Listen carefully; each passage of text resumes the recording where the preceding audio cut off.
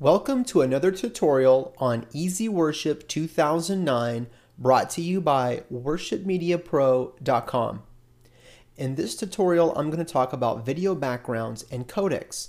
There's a lot of confusion when folks go to sites, resource sites, and purchase video backgrounds or mini movies and not quite understanding what size or what file format they need. So I'm going to explain that in this quick tutorial here. So first of all, let's talk about the sizes. Fortunately, all the worship resource sites have really settled on a nomenclature, 480p, 720p, and 1080p.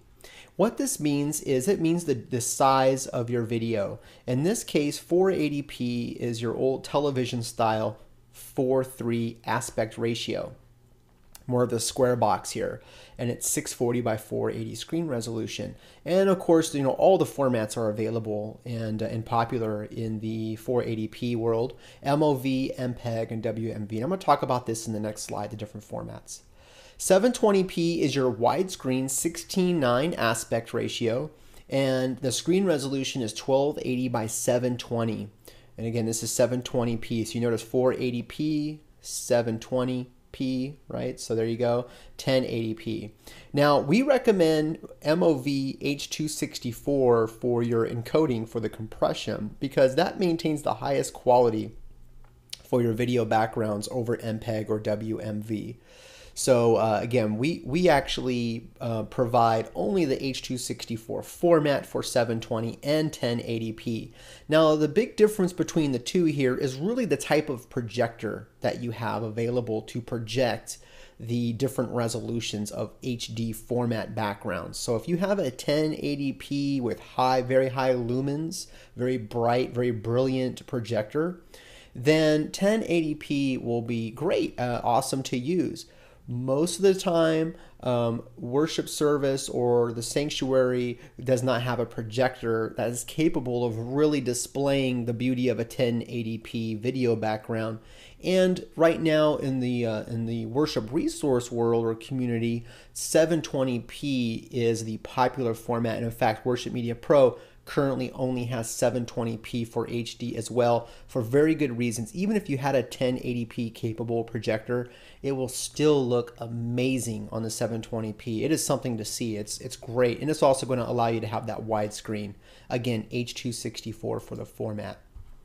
So here are the different popular file formats that you're going to see when you go to different worship resource sites. Worship Media Pro really just focuses on these two. We do have a couple of collections that have the WMV, and I'm going to talk about that in a minute. So MOV is by far the best choice. It's H.264 compression, which is also known as MPEG-4, and it's great for HD video backgrounds. It's actually recommended by us for HD video backgrounds. Now the nice thing about H.264 is, even though it's not native to EasyWorship, meaning you can't just install EasyWorship and be able to play H.264 videos, all you need to do is download a free K-Lite codec, and I'm going to talk about the different codecs in actually this slide here. And this K-Lite codec is again free, and it's basically, think of it as your interpreter, your translator for your MOV files to play and be presented on EasyWorship.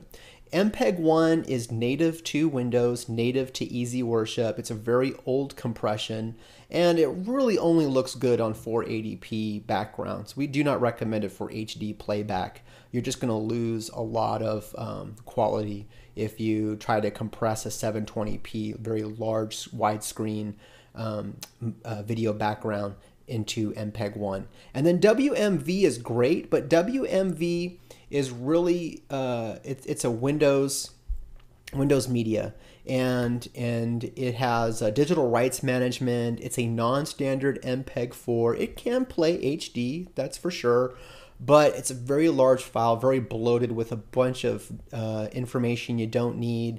So it takes a lot longer to even uncompress it and deliver it to the screen.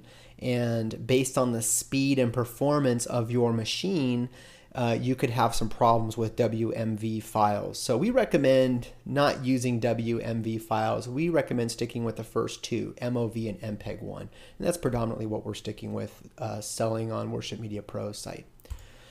So codecs are a simple way to understand what a codec is it's simply a middleware. It's a translator. So you have this you have this person speaking one language, and you have the translator translating this person's spoken language to you so you can understand it. Well, that translator is the codec.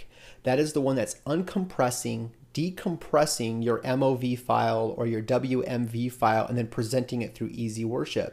Now, part of compression is lossy and lossless. Not really necessary to know, but basically how compression works is it removes a bunch of redundant data, and then through algorithms, black spaces, white spaces, just stuff that's redundant headers on top of the stream itself. And then through an algorithm, it represents it and creates this impression that the data was never lost. So that's lossy. Lossless is preserving everything. You'll never see hopefully you won't, video backgrounds that are lossless, because lossless is basically zero loss of data. It's a completely preserved stream and very, very big. So that's it on codecs. Nothing really you need to get into details on, but you do need the K-Lite codec to present H.264 style backgrounds. So let's talk about that. So what I'm going to do is I'm going to switch out of my PowerPoint here. And we're going to jump into, first of all, we're going to go to the K-Lite website. So this is the K-Lite website. I'm going to put a link on the tutorial page. And I wanted to show it to you because if you go here, you might think, well, this is looks like a kid's website. This is really where I go. And it actually is really where you go. You want to download the basic one because all you want to do is be able to play back MOV files and MPEG-4 files, right? That's your main goal. So just get the basic. That's all you need. And when you install it, you want to restart your computer, and then you want to reinitialize EasyWorship again. And EasyWorship will identify you've installed the K-Lite codec. And how you can verify your K-Lite codec is working is, in this case, I just brought in an MOV. If I hover over here, you'll see the .mov on this file. So I'm going to hit play here. It takes a second for it to initialize, and you'll see it pop up on the preview panel here. I'll make it loop as well.